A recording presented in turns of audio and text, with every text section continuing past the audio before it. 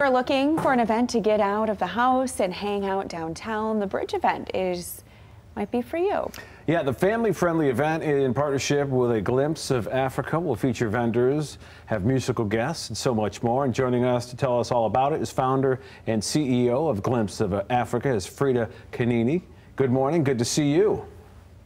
Good to see you. Good morning.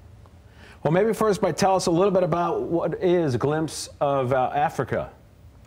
Yes, Glimpse of Africa is an organization that has just been recently founded, and we showcase the beauty of African culture, and we are very excited to have been able to bring it to everybody here in town in West Michigan last year. So it was our first festival last year that we were able to bring fashion from Africa. Different countries were represented, and different things that we were able to show, including music, dances, and different foods from different countries of Africa. And so that's what we do. But besides that, we also do community engagement.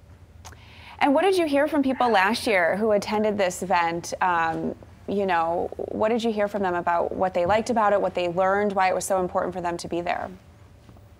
Everybody loved everything, especially the fashion was the highlight. People really loved the different cultural dresses from different countries because they were all really different and beautiful. And as it is, Africa is very, very diverse. So all the countries that were represented were unique and beautiful in the way their dresses looked like. So that's one of the highlights. And then the food was one other highlight of the event last year. But overall, everybody liked everything. The music, the merchandise vendors brought a lot of different things from Africa, like, you know, the baskets, the fabric, and so many other things that were there, the jewelry, and different things that really were in the market. So the marketplace was also very beautiful.